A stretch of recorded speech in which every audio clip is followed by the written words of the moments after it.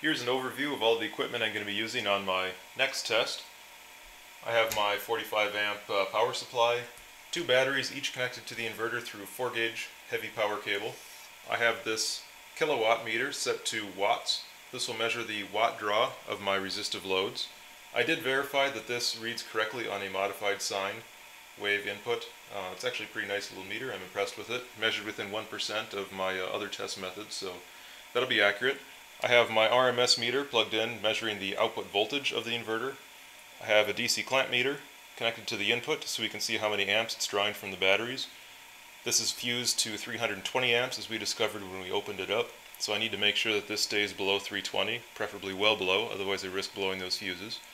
And I have two electric heaters over here. They're each 1500 watts when they receive 120 volts.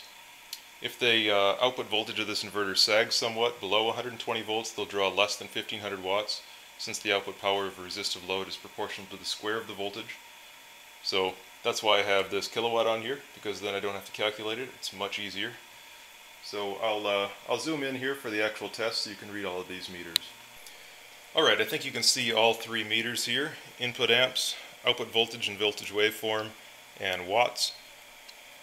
So we had noted before that the output voltage of this inverter sagged under a 1500 watt load when I had my heater on high, and I thought that was because the input power wasn't adequate. So I have much better input power now. Let's turn on the same load and see if the output voltage sags down from its 115 volt level.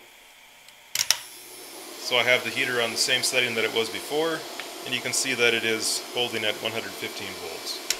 So the voltage jumped around a little bit there as I turned the load off, but it's doing it again. So there is one thing that I don't like about this inverter. Whenever you have a load on it and you shut the load off, it kind of wigs out a little bit, and the output voltage isn't stable. It actually shuts off for a brief amount of time and then turns back on. It doesn't handle that condition very well, which is probably fine if you're just running power tools, but if you're trying to power a variety of other things in your house for emergency power, that could get pretty annoying. So that's one thing that I don't like about it. But you can see that giving it better input power did resolve that problem.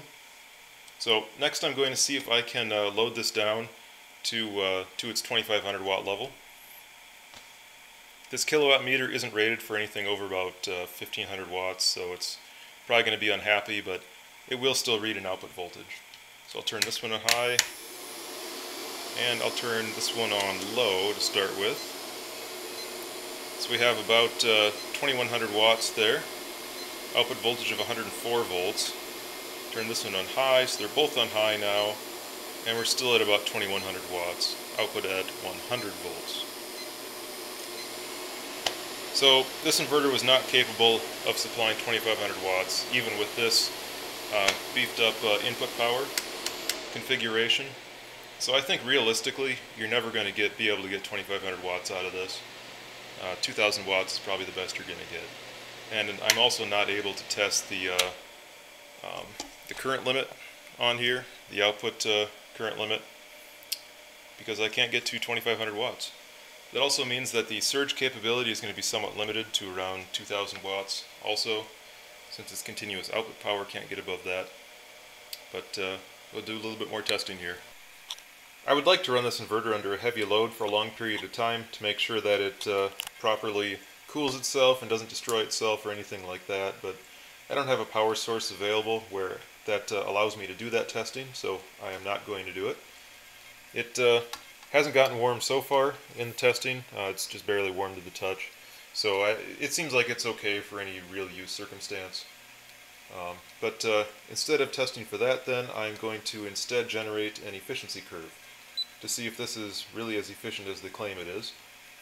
So for this test setup, I have my DC clamp meter connected up to the input power cables. I have a DC multimeter connected up right across the input terminals, right here at the inverter. There's a significant amount of efficiency loss in the cabling going to the batteries, but it's really unfair to include that because that's not the inverter's fault, that's the cabling. So I'm not going to include that. This will be efficiency starting right at the input power cables, right at the input power terminals, that is, neglecting any loss in the cabling. I have my kilowatt meter connected up here to see what my output wattage load is. And as I mentioned, that is actually a pretty accurate meter, even for a modified sine wave. The power strip and the kilowatt probably only take a watt or so between the two of them, so that won't skew my measurements very much. And for loads, I have 3 different electric heaters over here, plus my light. And I'm just going to use resistive loads for this testing because it greatly simplifies things. There's lots of other variables that get involved when you start up things like motors and such. These do have fans in them, but the fans only take 15 watts or so it doesn't really skew things very much. But I'm going to go ahead and use this test setup to generate an efficiency curve, and I'll graph that out and get back to you with what it really is. And these are the results of my efficiency tests. It only took me a few minutes to do this, so I just clicked through it in an Excel spreadsheet, but here's the efficiency of it. Had lower output currents, lower output powers. It's not terribly efficient, 65 to 70%, but that's not too bad for a 1500 watt inverter. At least I don't think so. And the efficiency peaks somewhere between 500 watts and 1000, and then it slowly trails off. And I'm not able to get any measurements past about 2000 watts because I can't supply it with enough 12 volt amperage with the cables that I have, cables and power sources that I have. So there's the efficiency curve. It never hits 90, but it's above 85 for most of the useful curve. So I think that's respectable.